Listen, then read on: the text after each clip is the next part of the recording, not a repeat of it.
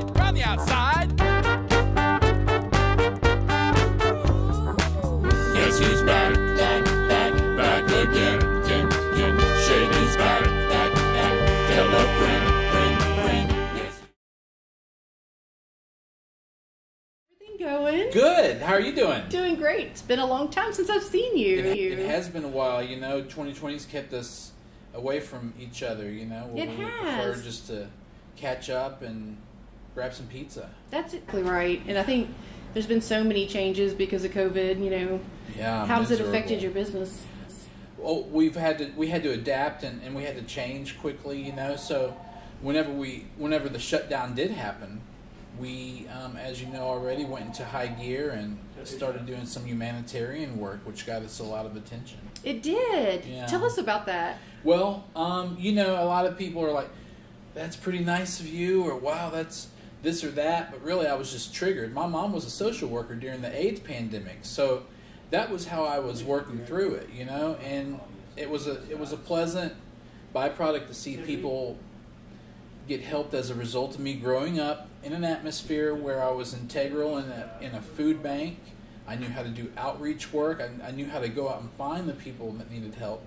So all that just fell into place, and along with me being a tattooer and knowing cross-contamination, disinfection, and things like that, it really just felt to be in the right place at the right time to help the optimal amount of people that needed it. So, the whole time while, I'm pulling in 12-hour days and 30 to 40 calls every single day from people that were needing help, and my partner Shane was helping me with this, and we're just doing it until it diminished and society slowly started to open back up. Yeah. And then once all the smoke cleared, we started getting calls from Reader's Digest, the Louisiana Public Broadcast, the people at Louisiana Public Broadcast. Now This News. Here, let's see the Reader's Digest Yeah. so Oh, you can no. see it. Yeah, hold it up so we can see you hold it. Yeah. It's so awesome. I mean, Reader's Digest, it's a national publication, Yeah. So I had read, there we are. There you go. Yeah. 9 million readers. Wow. Right. So I tallied up all the news agencies that did it. So after this came out, many other stories started stemming from this publication, and people started contacting me. So something around 20 million people read Red-Handed Tattoo, Micah Harold, Shane McCormick in the month of November and December. That is amazing. It was pretty huge, but that wasn't anything that we could have anticipated. Right. But it did get Shreveport some much awarded good national news. When and you have, we need some good news for Shreveport, don't we? So we're in such a pit of despair right now. Nobody really knows how to handle it, and healthy choices aren't really on the menu for a lot of people right now when they're struggling with their own mental health, and you really get to see people act out in times as desperate as we had witnessed in 2020, right? That's right. So as a result, Reader's Digest started focusing on people who were doing the humanitarian emergency social work in their communities, and we got Shreveport on the list for one of the nicest places in America. Now, the way I recall it, it's something like 1,200 plus people were nominated. Then they narrowed it down to 200 and something. And then they got one from each state, which was 50, and then they narrowed those down to 6.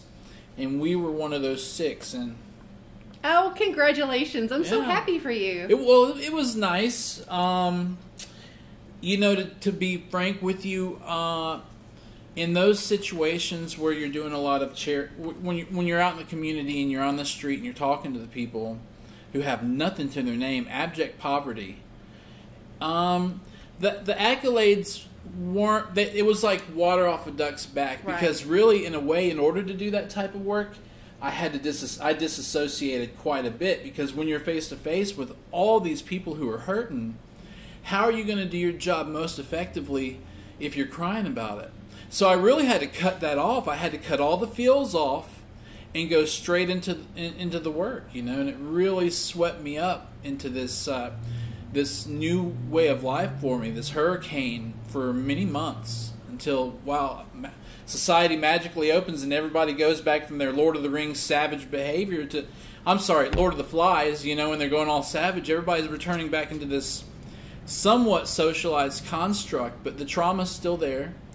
It's still hard for a lot of people out there, so I've continued these types of efforts for the people that I see walking up and down the street and the people who we run across here. I think that's really great, and like you said, not for the accolades, but just to help people and lift people's spirits. And even though, you know, you may not want to brag about that or anything, I think someone reading Reader's Digest today would be like, you know what, there's some good in the world still. Right. And there's some good in Shreveport, Louisiana. It inspires people to do the same. Yes, exactly. Right. You know? And that, you know, that is what we saw when all the shops were shut down and people couldn't get their sanitation and their teepee and stuff. You know, you didn't really see a lot of distress between people who are diametrically opposite of each other on the political spectrum. What you really saw were you saw good people rise to the surface to fill in a need for their community, and there were no distinctions. There were no left or right, atheist, religious. We were all in it. Yeah, everybody's in the same situation. Yes. No matter if you're, you know, what walk of life you're in, what you're doing. And I think maybe one thing that would surprise people is all these community efforts are coming from a tattoo shop. It is unlikely, huh? But I think it's really refreshing that, you know, our local business owners are stepping up to really help out the community. That's and right. I think another thing that people don't realize about tattoo shops is how clean and sterile that you are. Mm-hmm. It's obsessive. It's borderline compulsive disorder. So not only that, not only do we have all the chemicals and the disinfection and the autoclave, we have the education on bloodborne pathogens, first aid, CPR. We really have a hands-down approach to fighting disease because we have to keep ourselves safe and the people who come in here for tattoos safe. Right. And, you know, looking back on the pandemic, I really felt it had been handled horribly wrong by incompetent state and federal leaders because what you were looking at was you saw a lot of classism come into their decisions on what they kept open and what they didn't keep open. So, you know, if you were a huge casino or a boardwalk or a corporate restaurant, there were exceptions made for those people. You could open. But we saw, I forget the actual, last time I read, 20% of small businesses went bankrupt in that time. And, you know, places that couldn't possibly accommodate the number of people that they were cramming into casinos, you know. So as a tattooer, I thought, well, this is stupid. You know, this is nepotism, this is cronyism, this is all those things. As a tattooer, we have to have batch numbers on our ink so that if someone gets sick, if I tattoo somebody, I'll have the batch numbers of all the colors that I used on them available to me, and we can trace it back to the source. And that's really how I would have done it if it was my presidency. You know, pick your 9 favorite people you want to hang out with. Most like-minded people who refuse to wear masks would be around other people who refuse to wear masks. Most people who were adamant about being around responsible people that were wearing masks and trying to cut down the spread of disease would be around those people. And I just kind of saw the world as batch numbers. Yeah. That would have been really easy to trace back to the source had the federal and state governments not been such crooks about the whole situation. And I think a lot of people feel that way, especially small business owners. Well, when you read about Joel Osteen and his megachurch banking $4.4 million of the loans that were specifically for small business, mom and pop businesses across America, it's quite sickening how the opportunity was there for people to have a lot of money to make even more money, but at the cost of the working class and the lower class. So, right, it's that old adage, the rich get richer. Yeah, indeed. Yep. Until those, you know, until the people at the bottom decide to do something about it. Yeah. And you see that cycle through through history too. You know, it's very cyclical where you see power being cornered by a small group of people, and then the lower classes bust up with their pitchforks or their guillotines and whatever, and return it back to a society that's fair for the entirety, or at least that's what we try to do when we're coming up with these new systems of governance, is to keep everybody in mind. Absolutely. And all the work you did to help people with COVID, and then you got COVID yourself. It was rough. When did that happen? Yeah. When did you first realize that it was COVID? I suspected it was COVID December 2nd. That's when I started having my first symptoms. It was a burn in the back of my throat. And I had 2 false negatives when I went in that night on the 2nd of December. And I went back on 3 days later because I got home and I was like, ugh. And I fell in my bed. I didn't sit up. I didn't talk. I didn't eat. Didn't drink water. All I did was lay there in like a very sick ball on my bed.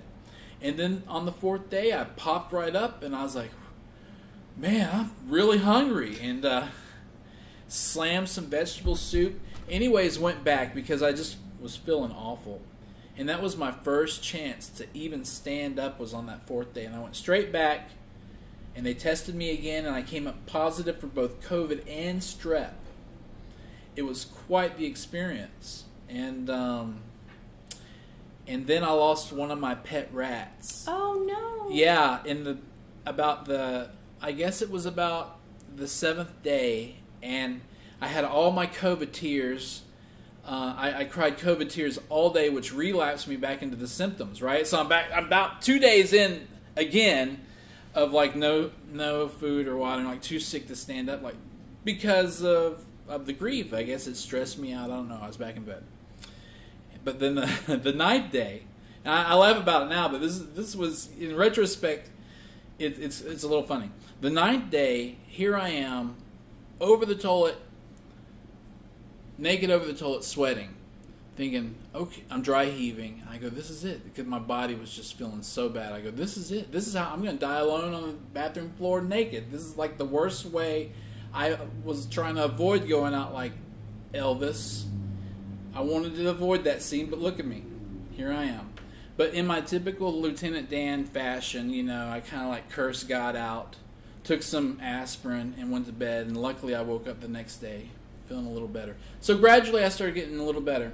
A lot of people won't tell you this, but 1 to 3% of COVID patients they end up getting conjunctivitis in both eyes. So I started getting eye problems, and that I've still struggled with a little bit.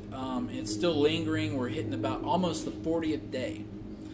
So it's just got it. But luckily there's no permanent damage. I walked away from it mostly unscathed. But it is not nice, and I can totally see how unlike the flu it was, no matter how many people you hear say it. I was just going to ask you, Ignorant. what about the people that say it's just the flu, or just Ignorant. like the flu? I wouldn't be able to draw a comparison between how the flu feels and how COVID felt. Because COVID was just so awful, and it just brings the worst out too. People have reported their brains hurting, and how can you even fathom? Your brain doesn't hurt. It's not an organ, but I felt my brain hurt. I don't know how that works. It just felt like it was bubbling up and pressing up the sides against the intracranial walls. It was awful. People get rashes on their feet. People get ED. People get permanent liver damage and permanent heart damage, which was a big concern of mine because I have heart issues, and permanent lung damage and respiratory issues for the rest of their life. You've had an eventful couple of years. Yeah. Let's talk about what happened with your heart. Yeah, so I was working out one day, and then I fell over from pain in my chest, and I got rushed to the hospital, and the doctor says, Mr. Harold, we're making an incision into your leg. You're suffering from a life-threatening heart attack. And my whole life flashed before my eyes. I was like, what the hell did he just say? Like, he told me I'm about to die. I was walking around just fine an hour ago. No problems. No indication that I had anything wrong with me. And here I am being rushed in an ambulance, spraying nitroglycerin underneath my tongue, running a gurney through the halls. That was me. And then you were doing something healthy at the time that it happened. You're working out. I've been healthy for a few years, and I've been really pursuing it. But with genetic heart disease, you could be doing everything right, and then bam, you're out of the picture. So I had 100% blockage in my LAD And I'm sitting there, and of course I'm not asking the doctors any questions, because as a tattooer, when someone's like, "Oh, it's getting late," or "Oh, it hurts," or whatever, I'm like, "Yeah, if I can know, I'm a tattooer, you know, like, what do you expect me not to know this?" So I didn't want to ask the doctor, "Hey doc, tell me straight, am I going to make it?" Because I knew he wants to keep me calm, and he wouldn't tell me the truth if I wasn't going to make it. Okay, so there's my logical mind going at work, trying to figure out the scene here without really asking if I'm about to die. For one, I didn't want to look like a ninny, even if I was about to die. I wasn't, tell my kids I love them. I started cracking jokes, and then I realized how no one was laughing at my jokes, and I'm a funny guy, You are. You have me laughing all the time, especially on Facebook, since I haven't been able to see you in person. I'm like, oh my God, it's just cracking me up. That's where I try to cut loose the most. But I was cutting loose on even though I was in devastating pain. So you felt like something was really serious when you're trying to crack jokes and they won't. Yeah. No one's budging. They're just looking at me like I'm crazy. And then the lady comes up with this platter and says, "Mr. Harold, here's your anesthesia." I said, "Ma'am, is there narcotics in that?" She's like, "Oh, yeah." I was like, "Well, you can keep it, please. I don't want it." And then she yelled at the doctors, "Patients refusing anesthesia." And everybody just looked at me for a second. You could hear all the machines, "Teet, teet, teet, teet," for a couple of seconds. I'm like, and then they just get back to work. Thanks so much, Micah, for talking to me today. I really appreciate it. And I would give you a hug, but, COVID, so air hugs. Air hugs, okay.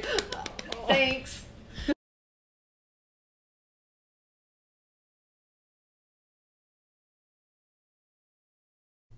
Text messaging is the most immediate and effective way to communicate with customers.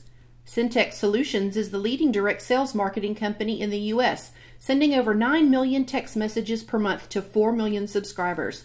Contact Don Dare today at 318-272-7754 for an instant mobile connection with your audience that will generate the results you're looking for. Mention the show and get up to 3 months free. Syntex. Simple, instant, effective. Have you seen the latest edition of The Creative by J. Michael Photography? The Creative is a boutique magazine celebrating the lives and talent of Shreveport's thriving creative and artistic community. Through photography, experiences, and stories, The Creative inspires readers to embrace a diverse culture through common threads of art and community. Pick up your copy today at one of many locations, including Azalea Cleaners, Chicken Salad Chick, First Watch, Jaded Boutique, and Monjuni's.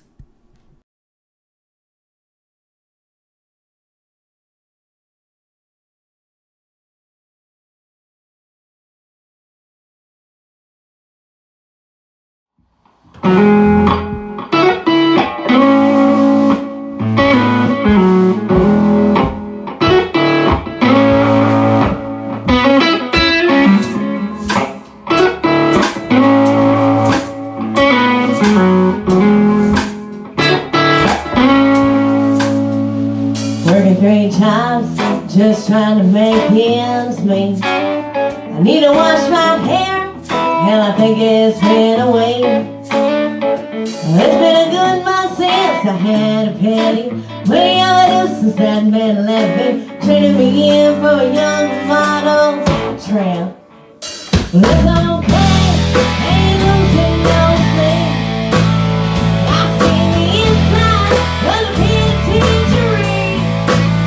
Know they won't cheat you up, spit you out. Ain't gonna let you keep me down today. Never working hard on getting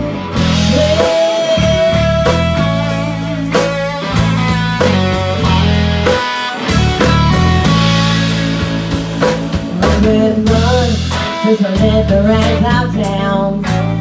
Drink balls of wine, let it all hang out. We'll call the girls about time.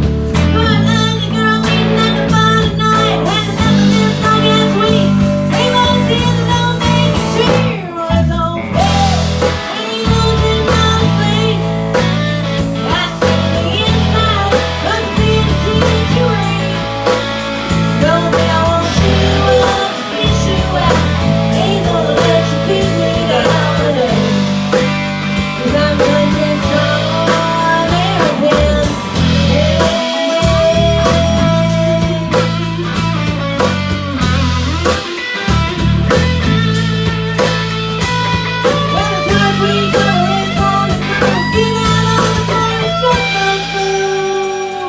It's okay, ain't losing no sleep. I see the inside of the penitentiary. Don't I want you up, push you out. Ain't gonna let you kick me down the road. American woman,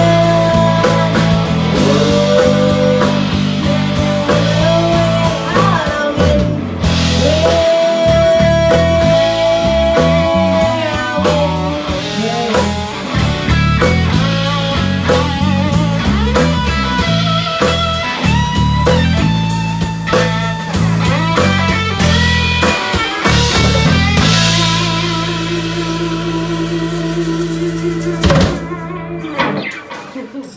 Hey, that was a great show. So let's introduce everybody. Well, My name's Matt LaRue. I'm Lori LaRue. Jimmy Thompson. And Michael Wiley. We're the LaRues in the Back Burner Band. Love it. So how did y'all get started? How long you been doing music? Well, I've been singing my whole life. Beauty pageants and dance and What do you want me to say? like how long you been playing? I've been playing for about 20 years. Actually met Lori when I was playing music. And we reconnected about a year later. And she had a band and I had a band. And we kind of started hanging out. And my band split up, her band split up. So we decided to get together and play music together. Who were some of y'all's earlier influences, or who'd you listen to growing up that you said, man, I want to sound like that, or I want to be like that? Stevie Nicks, Yeah. Dolly Parton. Yeah, girl. Mine is actually way different. 'Cause I played a lot of rock and heavy metal music, and now I play country music, which is totally different. But you know, It is different, but in a way, like I can hear that rock influence. That's one of the things I was going to say. I can hear that in your original songs, definitely, that rock influence. I definitely come from more of a rock background.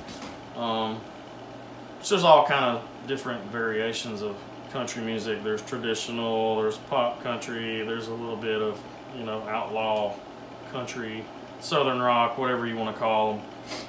And, you know, I just kind of lean more on the harder side of music, so I'll try to play thicker, kind of crunchier tunes, I guess, when I play. So, you know, I still like the pretty fluffy stuff, but, you know. I like the pretty fluffy stuff. All girls like the pretty fluffy stuff. It's And romantic. Nothing wrong with that. So Light fluffy. was it just the two of you for a while, and then you added the other?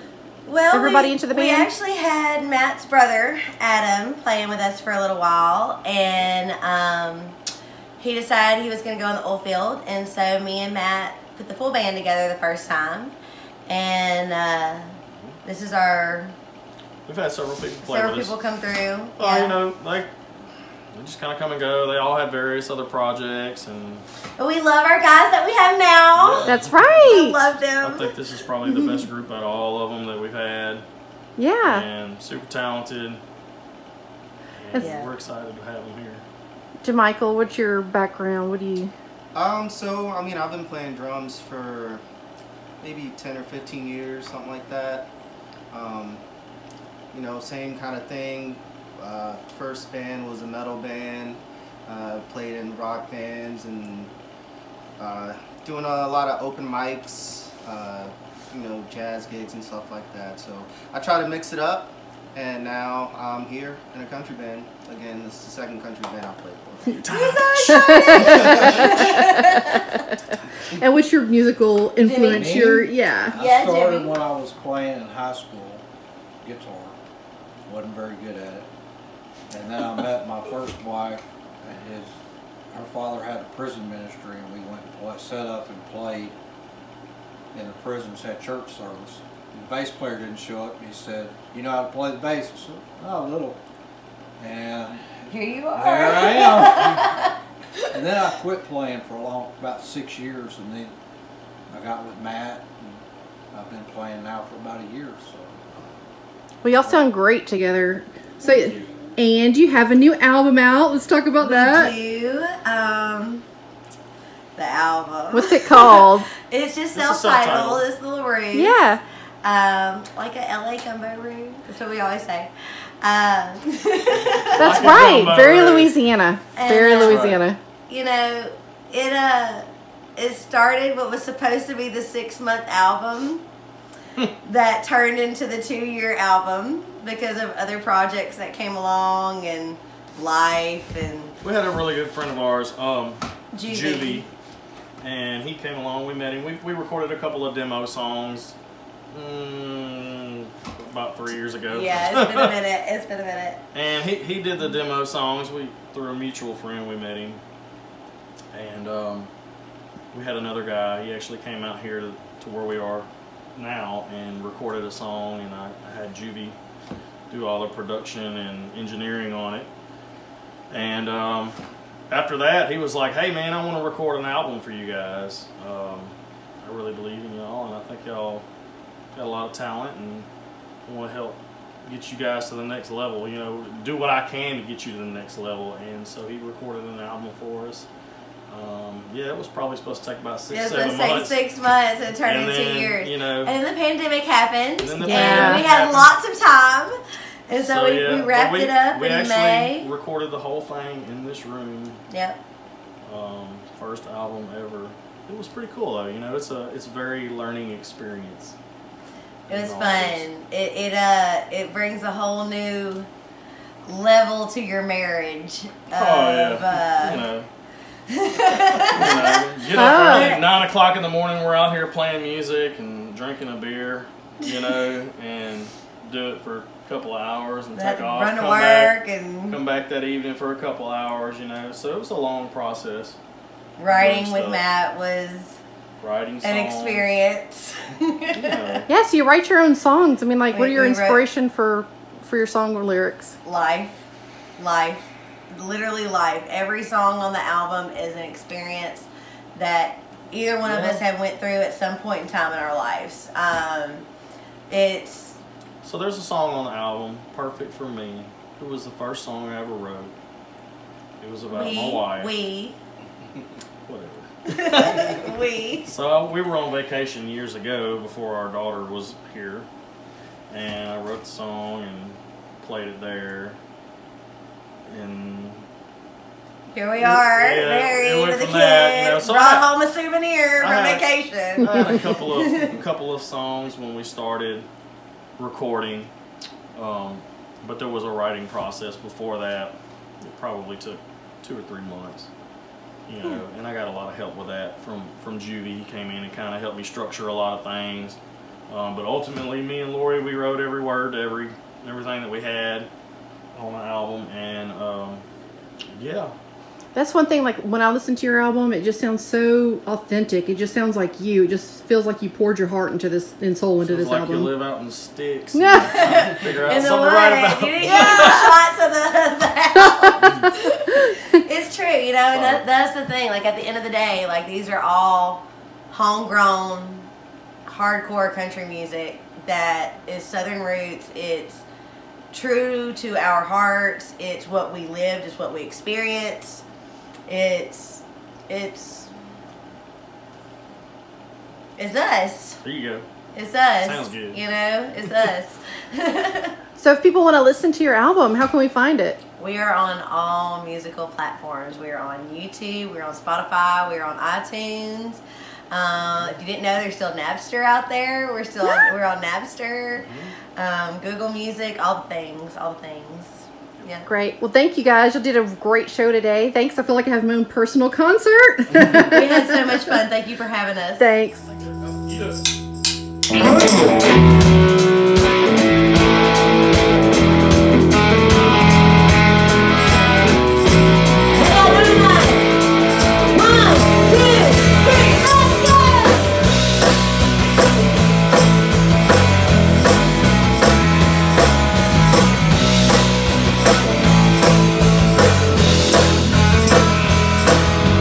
Closing up shut towns and trucks shouting up new song going out on the town.